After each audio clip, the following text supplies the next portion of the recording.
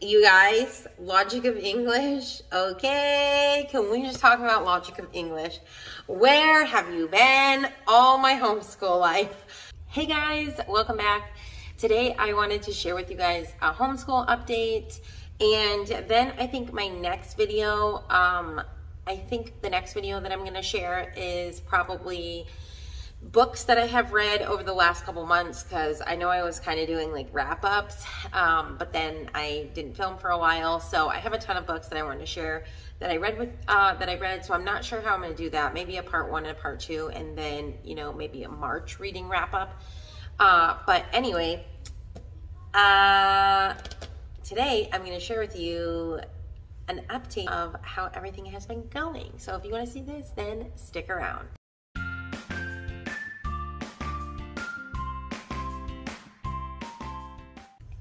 If you are here for the first time, my name is Sarah, and I'm a homeschooling mom to 5 kids. I have a 12-year-old, a 7-year-old, a 6-year-old, a 4-year-old, and a 3-year-old.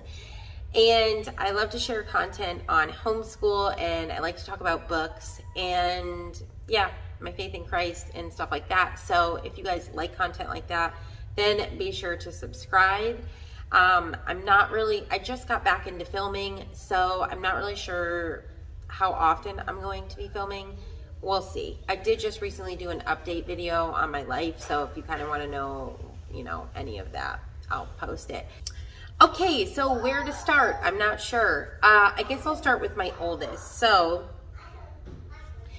math. You guys, if you have been following my channel for any amount of time, you will know that math was like, a struggle in our house with my oldest. I mean, we tried probably 4 different math curriculums. Oh, this might be our 4th actually. We switched to Math UC this year, and pretty much, I don't know what it was, but once we got to multiplication, it was just harder for him for some reason. So we switched to Math UC, and he said his favorite subject is now math. You guys, he went from hating math, I mean hating it, to it being his favorite subject now. He loves math, and sometimes he even does, you know, multiple pages a day. He really likes it. I like it because he likes it.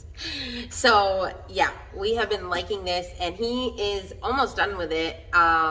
And actually what I've been doing, he's definitely more than halfway through it, and you don't even use all these. And what I did, because I didn't know if I was ever going to use this with any of my other kids, and these books are like $40. And I am a penny pincher as much as I can be. So what I do is I take them out, and my printer is, I just feel like it would be more cost effective to just print copy these out and then through my printer. So that's what I do. I just copy them, and then I put them in his binder, and then I hole punch them. And these are the ones that he's already done, but they're blank because I don't know if we'll ever use this again in our house, but if we do, I have it right here. So there is that. So math has been going great. Language arts, pretty great. I told you that last year he started the Good and Beautiful level 3. That helped him so much in his writing, so much so that this year they were having him do a story in level 4, and I'm so proud of him. And I just feel like this has helped him even in him writing in his own time, just writing stories and stuff. So I am very happy with language arts. There's a lot in the Good and the Beautiful that I skipped, like the readers and stuff like that. He wasn't really into that, so he doesn't even do any of that. He's not really into the baking or the art projects in it, so he pretty much does the grammar stuff and the writing. So I'm not sure if we're going to stick with the Good and the Beautiful for next year or just try something for grammar and writing. I was also thinking of maybe just trying to do copy work, because the more I research how good copy work is, I almost just want to do that for language arts for him, because you can learn so much from copying other people's, you know, just doing copy work. And then I was going to have him do the not consumed. You guys, I have a lot of ambition to do a lot of things. And then when it comes down to it, I'm like, some of this stuff is just so overwhelming to me. I just have to knock it off. Like, you know, I think I still will use it. It's the not consumed, what is it called? I don't even know. I shared it a while ago that I was going to do it. Talking about, like, missionaries and stuff. I can't remember. Anyway, we're not doing that. But we are reading about missionaries, so I'm happy about that. Okay, so for social studies, we were doing, and geography, we were doing Children Around the World, and this is by Winter Promise, and I really do like this curriculum, but I just am like, okay, it comes with, I know I was supposed to do a flip through of this, and I haven't yet, but it comes with this other book that I printed all of the information out on. It was like the reader, and it is kind of told in more of a Charlotte Mason style, but I don't know what it is for me personally, but I feel, and I think Nathan is like this too. I like to actually pick up an actual book and read it versus someone else's curriculum, because I was kind of like this with Gather Round. Like, you read the information, and even though it was Charlotte Mason based, it still just wasn't doing it for me. I think I just liked the physical book, but I do like some of the stuff in this. I liked the travel notebook that it came with, that we did. So we got up to week, what did we do? Week 17. I think we did up to week 17. So we did get through half of this. So I'm happy about that. And what I did is I actually, because I was doing Torchlight with my younger kiddos, and what I decided to do, if you see all these tabs, I marked them to match up with this, so that we were learning the same thing at the same time. And then at the end of the week, if we did some sort of cultural party or whatever, or tea time, they would match up, and, you know, we would be talking about the same thing. So we pretty much went through not all of Europe, but we pretty much have only done Europe. And there was so many countries in Europe that we did, and it was fun. My kids' favorite was probably France, and because they love the Eiffel Tower.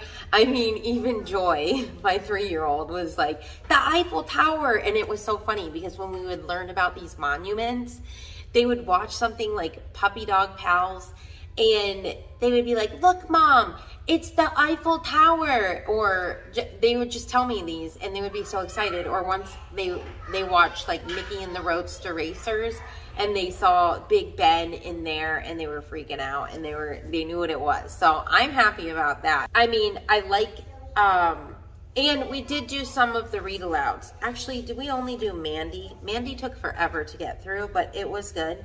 Oh, and we did read, I was gonna do Banner in the Sky, because it is for this curriculum, but my kids were just not into it, so I didn't do it. We did do a couple stories from Hidden Tales of Eastern Europe, and I liked that. And then we are currently going through, and we did do some of the Christmas stuff in here. We didn't finish though, because I was really feeling terrible. What's the other one here? Oh, missionary stories from around the world. They're just like really shortened. It's just like getting a little bit of a taste of the missionary. So I thought that book was perfect. And then I have read a couple of those Little Lights missionary books with them. So that has been great. I feel like that has been good. But for the most part, we have now, I am going to still, okay, so we're still going to be learning. Right now we're taking a pause because we are doing an expectant Easter. And so for 3 weeks, we're just not doing any of this. But when we study these countries, I do still make him do some of the travel notebook activities. I just don't make him do all of them. So there's that. So for science, I ended up just pretty much knocking everything off, and we pretty much just do this animal science workbook, which is fine with me. Like, so what I do is I go through this and I copy off pages that are animals in that region or continent, and then he reads it and then answers the questions, and he really enjoys that as well. So that's what we're doing for science, and that's been working great. For my younger ones, I'll just talk about Torchlight. We don't do every single thing in here, but we do try to follow some of it. And I started bringing in my own materials as well. I just kind of use this as, I don't even want to say a spine, because I mean, maybe kind of, but I don't even know. We do some of this stuff in here, but not always. We always do the literature portion. We do the character building, and sometimes we do science, but only if it's pretty much Zoe and Sassafras, actually, which we read the first book this past week or 2 weeks ago, and we just finished it this week. That's why I'm like, whatever. So we just read the first Zoe and Sassafras book, and we loved it. My kids loved it. They want to keep reading more, so we're loving that. And yeah, I do get some of the picture books that it suggests, and we read through those. Like, and then I had purchased a few books, like, just to kind of touch on that area. Okay, because this is Europe, if I have shared this book, I shared it, I think the first time I did this is when I was doing the Becca's 2s and 3s program, is how I found this book. It's called Kiki's Big Adventures, and I know I shared a ton of them in book hauls. You guys, this book, I love this children's book. It is the cutest thing, and I just feel like it's just great. I love it. Hi, Jojo. What are you doing? What are you doing? What's that? You have my glasses? Anyway, pretty much Kiki's Big Adventures. Love that little series. And then we have read a couple of the Katie and the, like, there was one of her in Scotland, Katie in, I don't know, there was another one I have. And then we have done some of the picture ones, like the art museum ones, which are really good.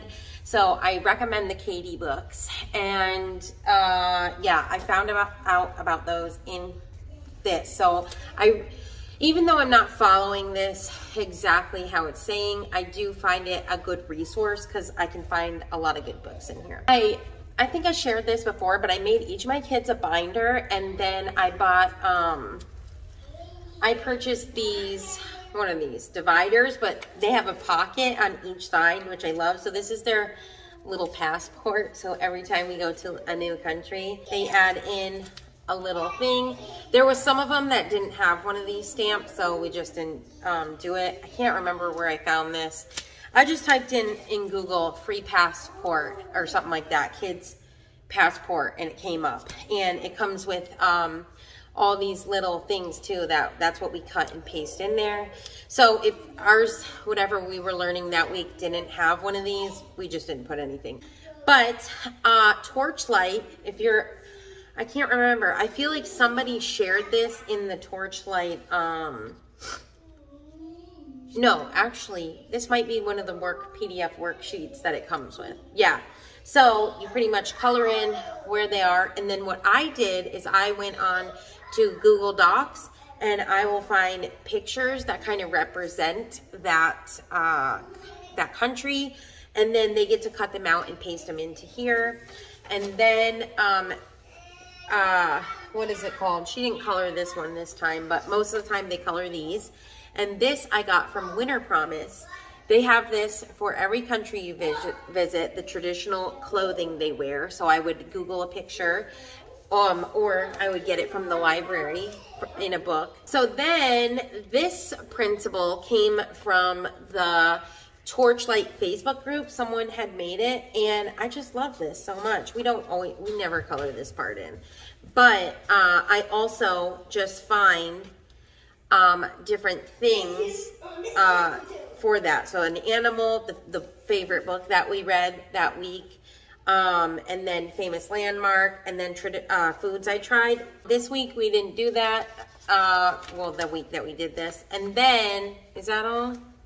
I thought I put stuff on the back of that one. Oh, I guess I didn't. And then that's it. So we do these to go along with Torchlight, which I like because I feel like it kind of just reinforces any of the information that they learned. And yeah. Okay, so let's move on to A Year of Tales. I've kind of dropped that off, which I'm going to have to go back to because I really love this curriculum. I think it is really great. It was just too much for me to do all of it. I told you guys, I get really ambitious. We did get, I feel like we did get pretty far. We are going over, we still use the scripture cards. Okay, so for science, Torchlight has this little thing here, which I really like. This is part of, I'm pretty sure, the PDF download. And we've only done one of these so far, and it was on the Red Fox, which I found this from supercoloring.com, where you can get all sorts of free coloring sheets. So I highly recommend checking that out. So we did learn about different animals, and then a couple weeks we did this. I found this on Teachers Pay Teachers because I don't know what we were doing, but we talked about, maybe it was when we were talking about the red fox was a mammal, and my kids were like, what's a mammal? Which I found the best red fox books ever. I can't even remember the name of it. It was the best. You guys, this was the most beautiful living book about red foxes. I wish I could remember it. If I can, I'm going to link it down below because, oh my gosh.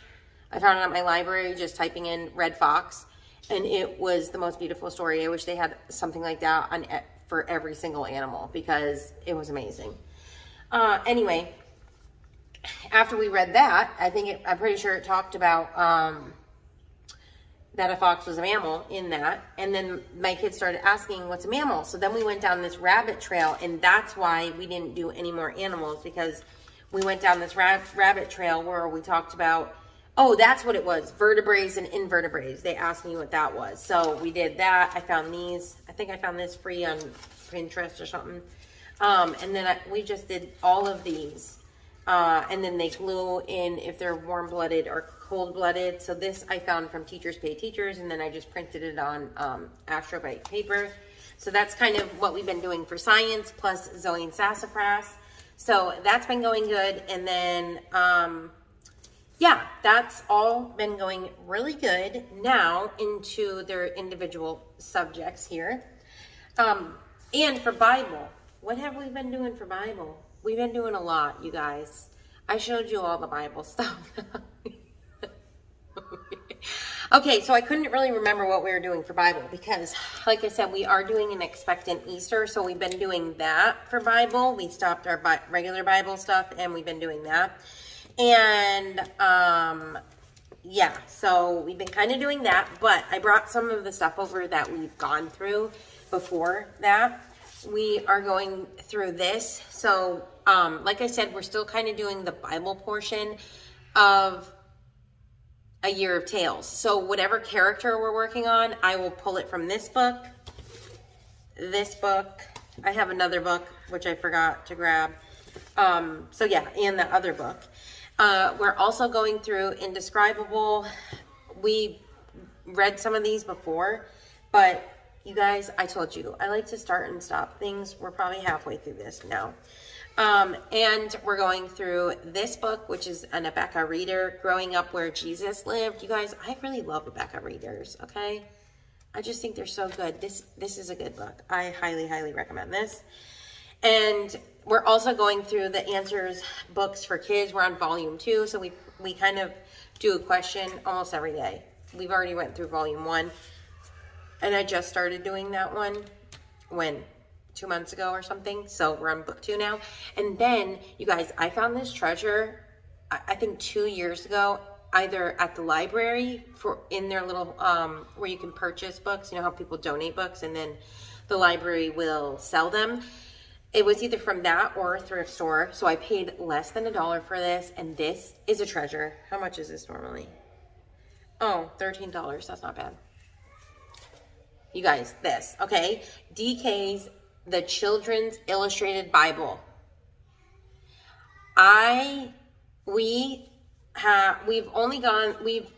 barely went through this, okay? Because I just started this, and I love it because all of the history in it, before you even get into creation, it tells you all of this amazing information, okay? And after reading Mama Bear Apologetics, I was just like, I need my kids to know the history of things because then it's just so much richer. So all of this, and this is all, and it talks about the tabernacle, okay? I learned things. I learned so much just from this little thing, okay? I was so happy. Where was that? Oh, Old Testament. Then it gets into Old Testament, has map here.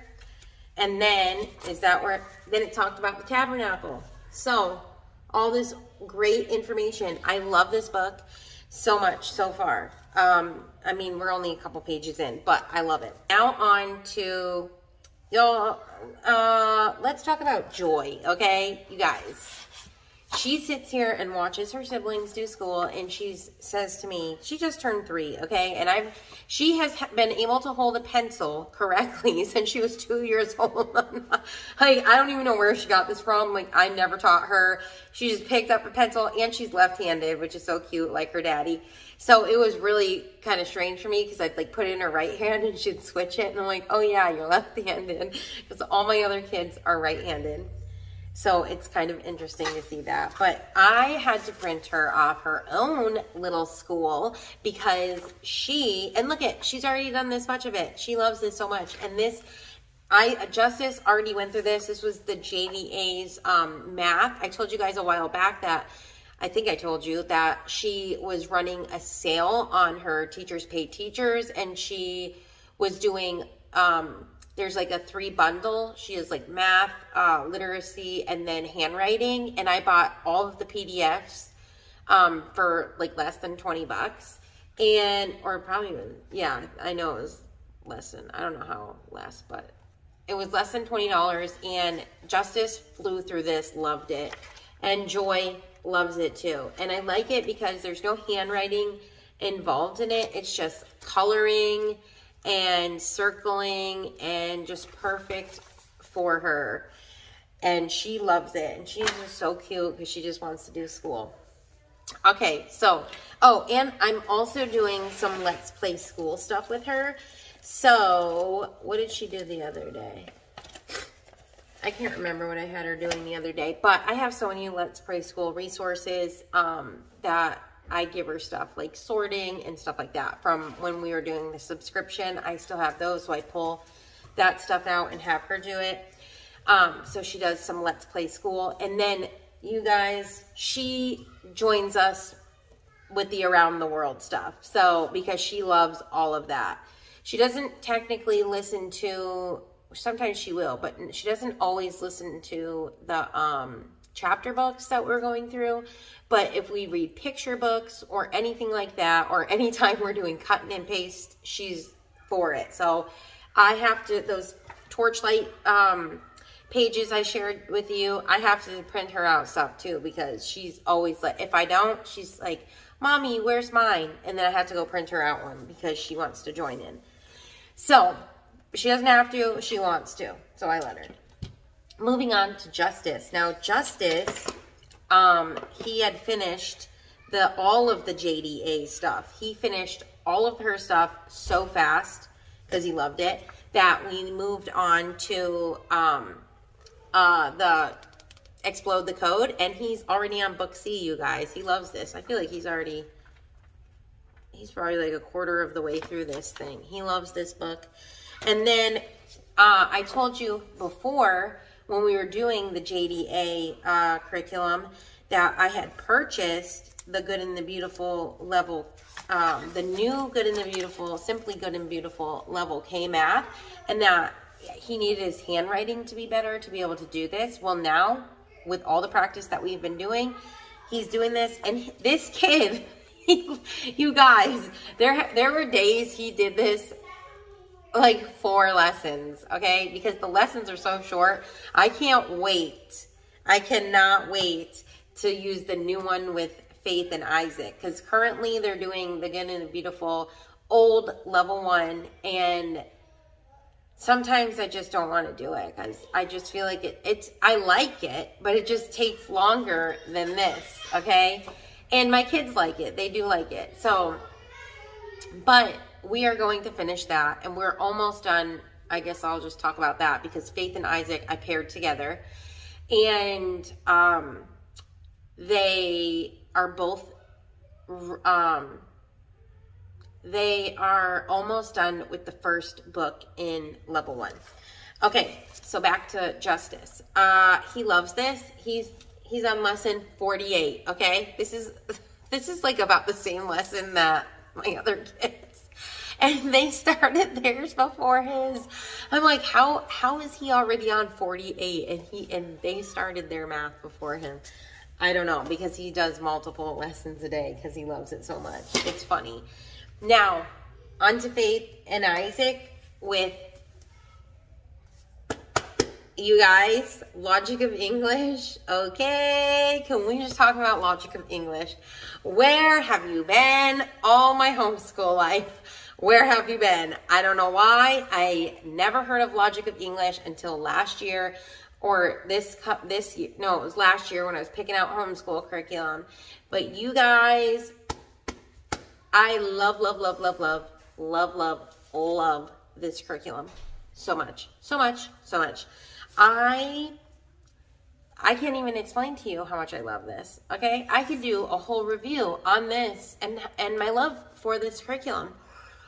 Okay, first of all, I did start all of my kids off Justice, Isaac, and Faith together. Justice did pretty good. He did a couple, he went pretty far with us. I can't remember where he stopped. I mean, it was somewhere in the beginning, but that was like, I think he just needs to work on Explode the Code and stuff, and then I will do it with him. And Faith and Isaac were on the same level up until maybe halfway through A, and then I could just see that Faith just needed to move on where Isaac needed to just slow down.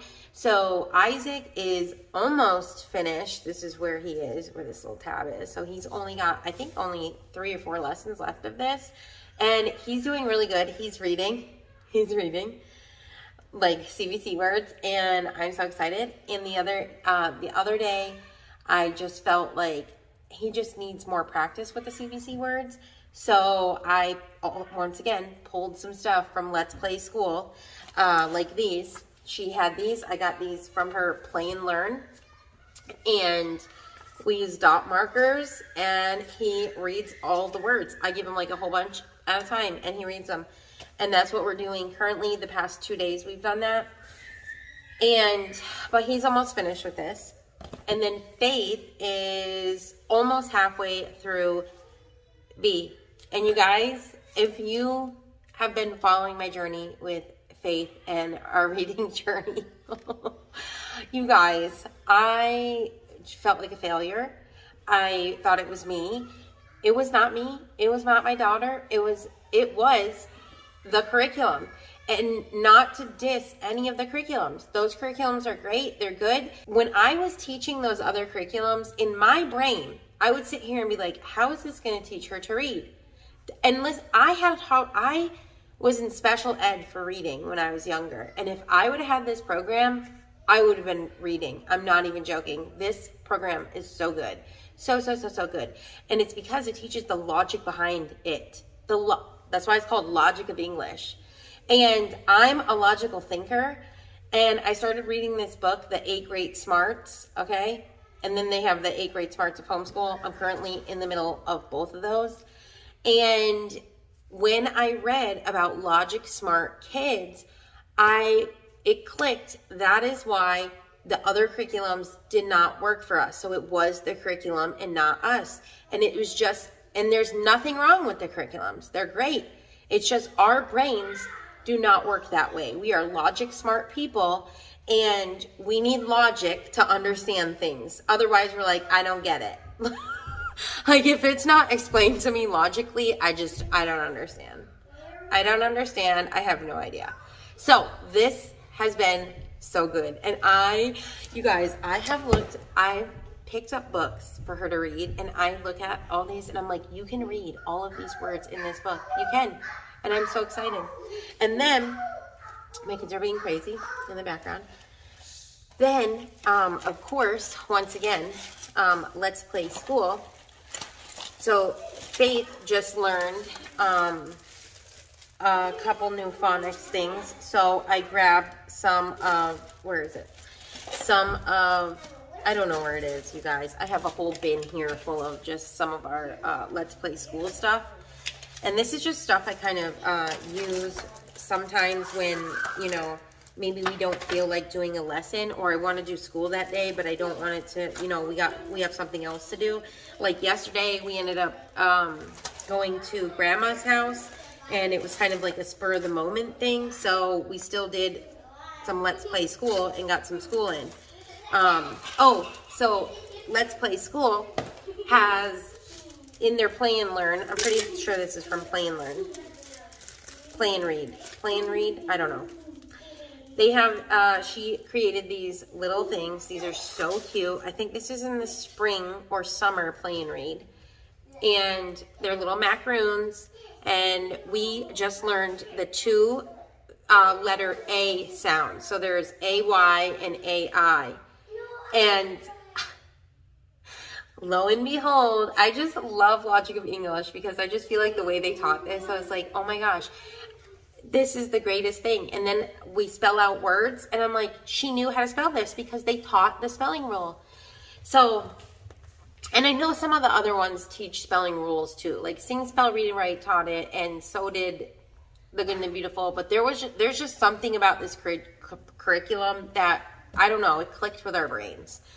So, because like I said, I'd be teaching her it, and I'm like, I don't know how this is going to teach her to read. But I never had that question with Logic of English, ever. Okay, you guys?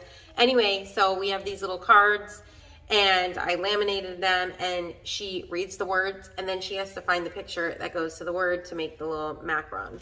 So, we've been doing that. So, Logic of English, 5 stars all the way. Love, love, love, love it. I'm debating. I don't know if we will go through just foundations or all the way up through essentials. I've heard that people just use foundations and then they move on to other things.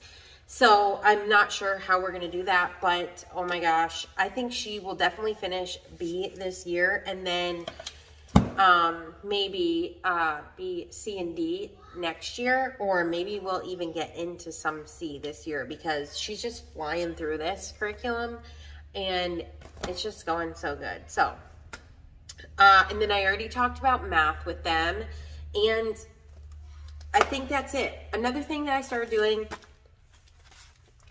is a morning menu, and I started doing this because I bought these menus when I picked out our curriculum for next year. You guys, I'm one of those crazy people who in December I start looking for new homeschool curriculum.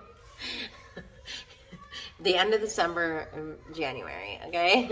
I start looking, and I already pretty much know what we're going to be using.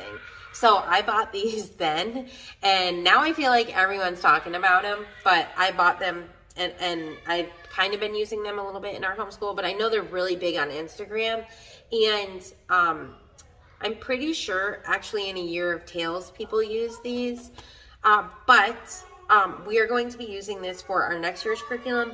But there was also, I decided to make my own things and print them out for right now to go over. So one of the things is our house rules, like things my kids just need a constant reminder of. The 4 basic skills, which is from a book that I read. And then personal information, which I'm not going to share that page with you, which is our address and phone numbers.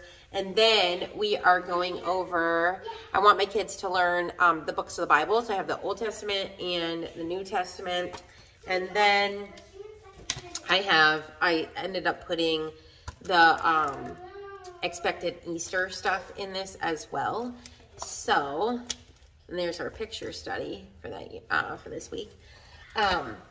So there's all that. I love the morning menu, and I just feel like it's I love it because there's so many things in one place, and I just have to flip it and you can customize it. I know a lot of people give each of their kids their own morning menu.